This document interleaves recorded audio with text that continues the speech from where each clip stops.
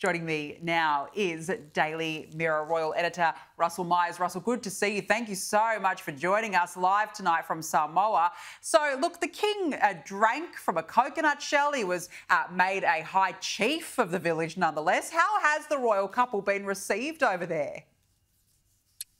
Well, good evening, Danica. Well, I mean, it's gone from, better to even better, over here in Samoa, because I think there was a real triumph in Australia, and it had a couple of bumps in the road, didn't it? There was the issue of the Republican issue going on, sort of bubbling under the surface. Then, of course, we had Lidia Thorpe at Parliament House in Canberra.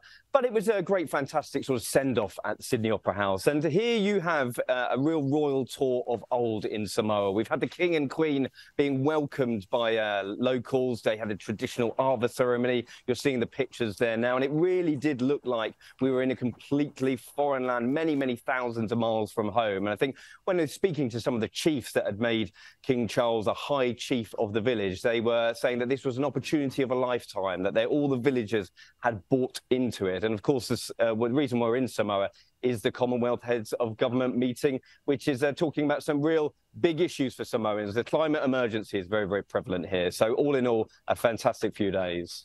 And really good to see the King looking so relaxed after, of course, it was a very busy few days in Australia. And Russell, we last spoke to you right here exactly 1 week ago when you were in Sydney for the Royal Tour Down Under, which really seemed to go off without a hitch, of course, until Senator Lidia Thorpe's outburst. What was the reaction from the palace to the incident? How did they take it? Well, it's interesting because, we've all seen the footage, haven't we? It seemed like quite a big moment at the time when Lidia Thorpe sort of walked towards the King and Queen, sort of shouting at them, and it seemed quite fraught. However, when you looked at Charles and Camilla, the reaction, they looked pretty unruffled, is how it was explained to me, and you could definitely agree with that.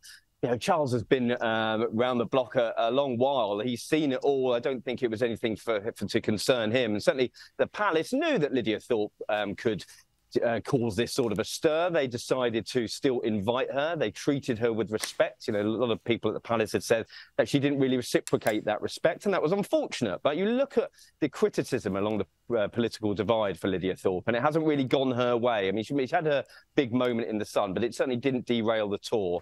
And you just had to see the thousands and thousands of people that came out to bid them farewell at the Sydney Opera House, and I think that those pictures speak volumes.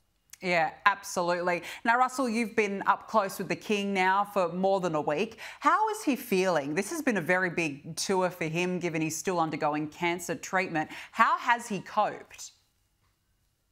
Well, it's interesting. I mean, it's a tale of two halves, really, because I think the King would say himself he was tired. It's a big, long journey from the UK.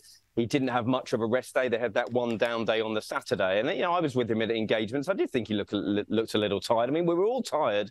It's been quite a punishing schedule, regardless of him pausing his cancer treatment for a couple of weeks. The schedule really was still very, very busy. But, I think he's really got together with the jet lag. He's really enjoyed being in Australia. He spoke very, very fondly of a land that he's cherished since he was a young man, that shaped him who he is today. And he's really bought into the spirit of island life here in Samoa. So I think all in all, the palace is going to be really, really impressed with how things have gone. It's been a tale of very, very two different scenarios, two different countries. But when they take stock of the whole tour, I think they'll be very, very impressed with how things have gone.